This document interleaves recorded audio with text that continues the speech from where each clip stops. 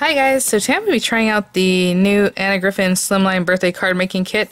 I had mentioned before, I think I had ordered this earlier in the month and it just shipped, or maybe last month, or maybe not, I don't even remember. I just remember ordering one and then the other, which would be the Slimline birthday card making kit and then the Christmas one. And I actually hauled this the other day and I totally overlooked in that same box. There was another box, I just put it to the side so I can show you guys some of the smaller packages. And it was the Christmas holiday collection. It's just stickers and all these other things, so I'll do a video for that soon. But any links I have in the description box will be affiliate links, which means I'll make a small commission if you purchase items to those links, as these items were picked up on HSN, so I do have affiliate links with them. And you know what, while we're doing this, and I kind of opened them up and unboxed it a little bit the other day when it came in, and some of the examples they had used this really pretty background. It's the Slimline, it's the auto ship Ornate Slimline. And literally, I think a day or so after I got this, they put it on the HSN site. So this is now available on HSN too. And I wanted to use it to dress this guy up. So basically everything should be in here. You don't have to do this, you know, bring in your own dyes, but it just adds a little something else. So let me put this here. We got that going. And so let's see.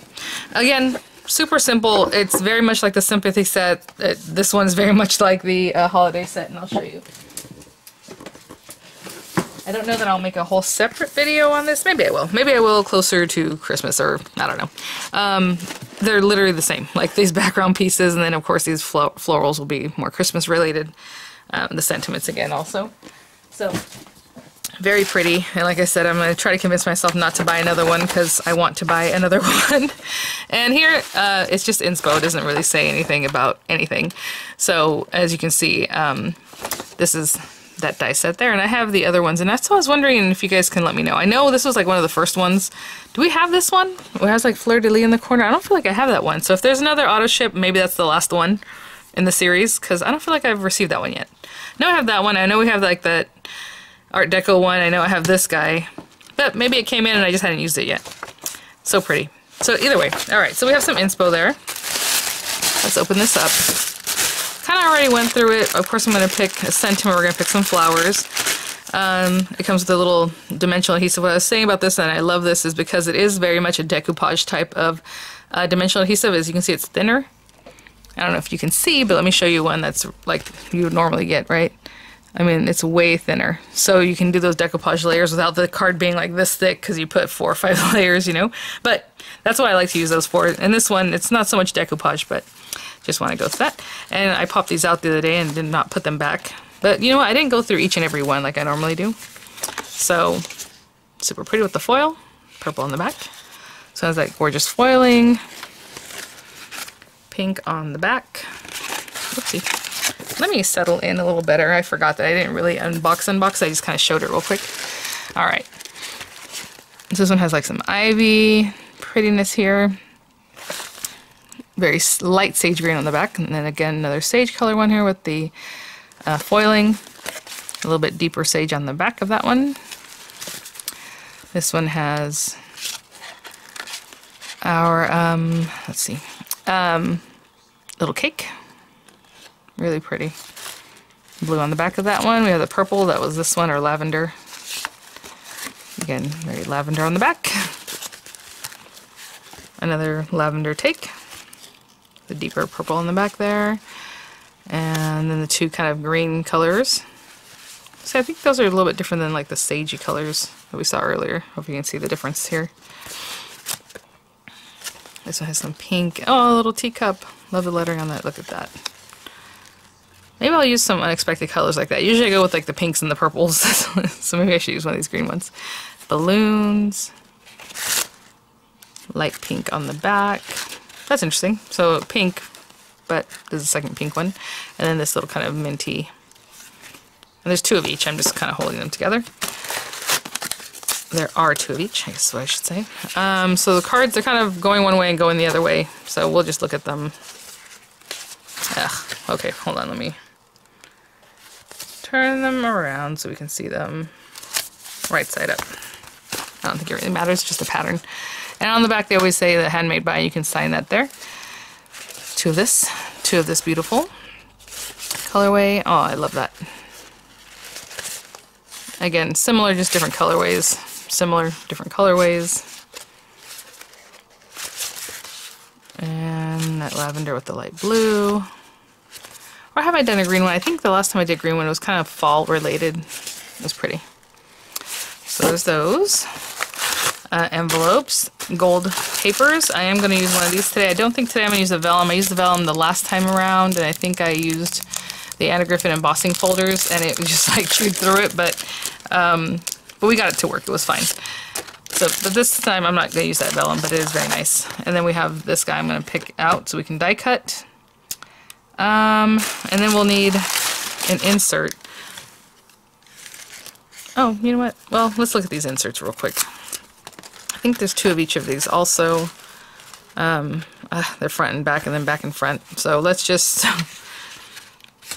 May your birthday be as special as you are. Why do I feel like it's so dark? Sorry, guys. It's just overcast and just crazy right now. I'm looking at the camera and I just feel like it's dark. And it's usually because of these things that are shining makes the camera kind of get upset. But, oh well. Let's see here. Best wishes today and every day. So there's 2 of those. What a great season to celebrate, or reason to celebrate. You get more amazing every year. That's very sweet. Wishing you the happiest birthday. Again, this is a birthday set, so I'm gonna use that one. So anyhow, you know, sending you wonderful birthday wishes, etc., etc. All right. Oh, I might need that, maybe not. So I'm going to do is go through my card blanks and pick out which card, I would say what, and I said which, I don't know, which card I want to use, and then which little topper piece I want to use, and I'll be right back. Okay, well that was easy. I was just putting these in front of my, you know, self here, and I was like, oh, this, I mean, look how pretty that looks, just the pink. And I said, oh, I said I would use a green one, so I just matched up these 2, and I think I like this one because it does have a little pink on that purple, kind of unexpected colorway, so I will do that. What am I doing? This probably should go on top for a reason, because these kind of nestle in together a certain way. I don't want to get those messed up there. We have this. These guys. Oh, put this guy back. So that, we have an insert, we have a gold piece, and then we're going to pick out flowers and a sentiment. And yeah, we'll do all that part together. So let me clean up a little bit and then we'll see what we got. Okay, so looking at this cuts its own out, this own thing. So if you were to layer these together, you're gonna have this little skinny piece of whatever color you're cutting out. So you don't want that. Either you do that outside background or you do this one by itself or you pair them up. But what I mean pair them up is like cut one and pair it on top of something else that's cut from this behind one. But I'm just gonna do this today. Very similar to like what she has going on down here. And of course you can see all these layers that she has going. Oh, and a little vellum one. Oh, cool. So the same set, the ornate set here. And I don't know if you can see right in there. There's like a little like blue vellum that's cut from this guy. Just kind of popped in there for more texture and prettiness. Prettiness, yep. So I always try to be real chintzy with my paper. Like, I can probably tip it like that and get a little extra, but I'm going to keep it right at the top and maybe I can cut a sentiment with that later or something. So trying to keep it to the edges. I will definitely run this through in just a second. Oh, you know what? I turned it over before I could tell. It doesn't seem that there's much embossing on this. Now, if you want to run it through an embossing folder, with the embossing like the rubber mat, or if you're using the marquee, put foam underneath, it might get you like an extra little something around this ridge right here, you know? But I don't think the die itself is like super embossy. It doesn't look like it has anything that has to do with that. We will put this on the inside in just a minute. So let's think about this. Actually, you know what? Let me cut the gold piece because that might help me decide what I want to do with this other prettiness. I'll be right back. Okay, and of course after all that talk about it, I was just looking at this. There's a little bit of embossing. Oh, this stuff just always tears up. Actually, we'll have to cover that up. But in here, you can see that. I mean, it embossed pretty well. I just ran through the marquee and it just did that. But you can definitely rubber emboss again if you want that to really stand out. But that's actually pretty out there already. Oh, what a bummer. That top part tore. Okay, let's put this to the side. Let me see if we have that. Yeah, I mean, you're covering most of it up anyway. Let's see what's going on here. How does it look like in this picture? Huh. Yeah, it's just like right there. So you just see the smallest amount on the top. So what I'm going to do is orient this down here so I can cover this little boo-boo with flowers. And, I mean, I guess it just depends where you're going to put your stuff, but let's say it was something like that. And that literally just adds a little something in the background. And it is a little something, I mean, really. It's just barely peeking out there. Now, you could always trim these down if you want to see more of it or however. Okay, let's see. Let me open these up and dig through them. You know, the flowers in the back, I see it's a lot of those, like, beautiful roses. There's some little, like, more delicate flowers in there. These are separated out. I'm not super sure why. Maybe just that it's easier to put in the packaging unless you have one big, bulky pouch, you know. So let me put these here. But, you know, we have these guys. And, like, for me, I want to find something that kind of gracefully goes in maybe this area. Or maybe over here since we have the teacup there, huh? Ooh, I was gonna say these aren't even the kind of flowers that are in there, but they look cute on here because they're delicate, brings back the color from the background. Okay, so we have that one. Maybe up here. Oh, okay. How about a sentiment? That's literally just 2 sets of flowers. Look so pretty, but let's see what else we find. Cheers to you. Kind of weird, especially if I start off at the top like I was doing, top and bottom. Ooh, look at here, they're using those pretty little flowers. Okay, so maybe I won't do that. Let's celebrate your birthday. This is what's tough. It's covering things up that I would prefer to keep. Sending birthday wishes. This one's a little bit crunched up in there. Yeah, so maybe I do that. There's a little flower here, and that's fine. Oh. We have butterflies. Something else that'll just kind of tie this in, you know what I'm saying? Kind of pull it together. That's what we probably need. Let's think, let's think. I'm gonna keep digging through here and see if maybe there's a flower set that might be more appropriate. Oh, these are so pretty, look at that. So I'm gonna keep digging and I'll be right back. Okay guys, I started to put my stuff away and I thought, oh, I should tuck it a little bit. Yeah, I think this is what I'll do. So, obviously when we start sticking things down, it's gonna look a little bit different.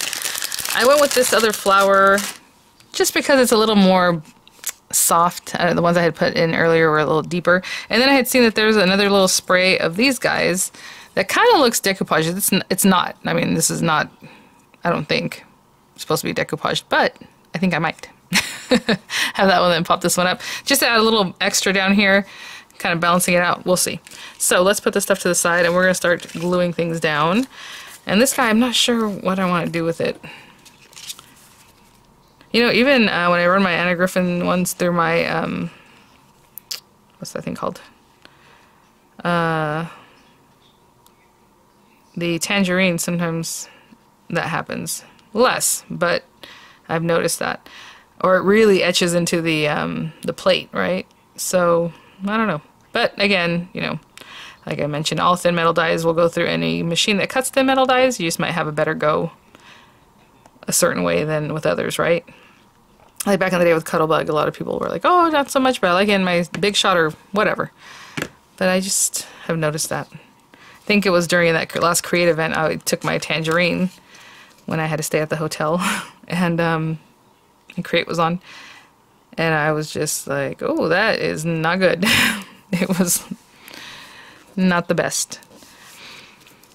Now, I am sticking this down. I put glue pretty much everywhere. I probably would have let this be flouncy more, but I'm going to hold this down, try to keep it pretty flat, and I'll be right back. Okay, so there we are. And then this guy, again, you can pop this guy up a little bit. And I think I might, but I think I'm going to pop this up with the regular 3D adhesives. I'm going to come in a little bit just in case I decide to tuck maybe the flowers behind that instead of where I was thinking about putting them. So I'm just putting a little bit here and there. Maybe a couple down the center.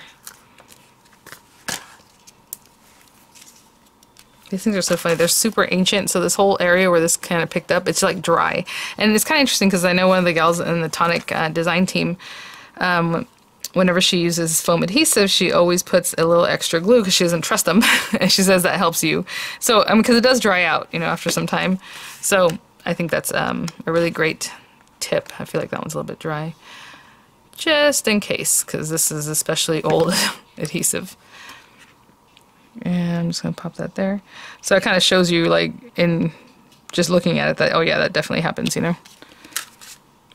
That's crooked, isn't it? Is that crooked? Ah, don't stick yet.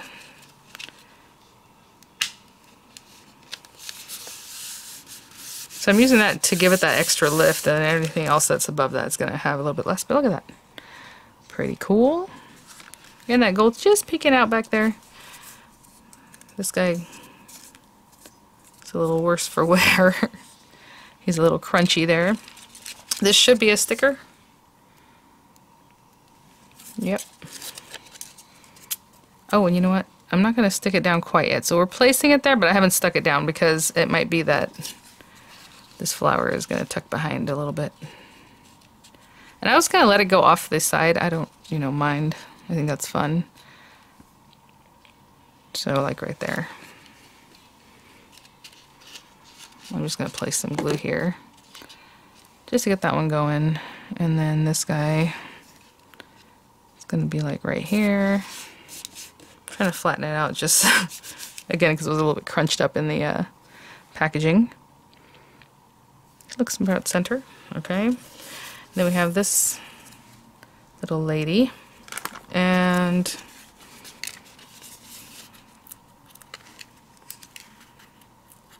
oh, you know what? Let's say we can just kind of give it a little flight.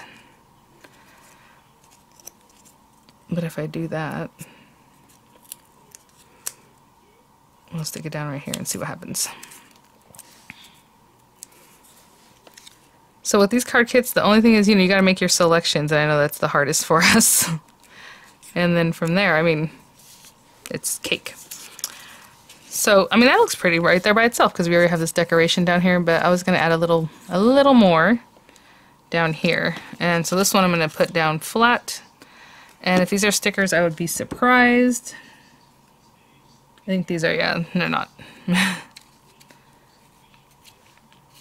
it right in there.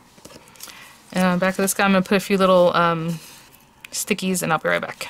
Okay, guys, last bit. I mean, we can even put it like this. If I was going to put it like this, I would have moved this one this way so that the purple is in the middle, and then put more pink. So it would be pink, purple, pink. Does that make sense? It'd be like this, but on this side, right? But what I was trying to do is decoupage like this piece on top of this, even though it's not exactly the same. I just think it's cute. So I'm going to put that like there. And it just gives a little extra bounce to it, a little something different. And that is it, guys. I mean, that's how quick. Good thing I oriented this the right way. I was just, I didn't check, and I always, well, I don't always say it, but I always think it to make sure the orientation is correct. And I would say, where is my, oh, you guys, of course. So I have this here, and I have this on top, but thank goodness I didn't put anything else on top because it would have pushed into this stickiness and would have held on to that, which is like my, I think it's like my curse. I do that all the time. Okay, so then we open this up. So to stick this down, all you have to do is put a little glue. You can use your wet glues. I'm going to use my ATG, which I love to just run down the side right here because I can see exactly what I'm doing, and it's really fun. So right on the edge. And put that guy away, hopefully. Hold on. There we go. Can you imagine hearing that falling? Oh, would not be good. So I'm going to open this up and place that right in there. Oh, a little higher up. It looks like she gives you like a 1/16 of an inch all around. So I'm just going to smush that down without smushing my pretty flower. And when you open it up, this guy comes with the cover, right? The left side of your card, because of that little piece of glue, just that little strip of glue. So even if you're using white glue, I just do it for video because I want to dry and open and show it to you guys. Just a little bead of white glue on that end, and you can do the same thing. And the other side, you know, it's over here, but that's what you want. So when you go to open the card, it opens, and you see that beautiful insert. All right, guys. Thanks for watching. I think that was a relatively quick video, other than making my selections. You know, bows, rhinestones, all those extra things you can add, but again, this stuff comes in the kit other than, you know, the die that I used in the back. But I'll have links for both items in the description box. I'll have some images for you guys, and I will see you all at the next one.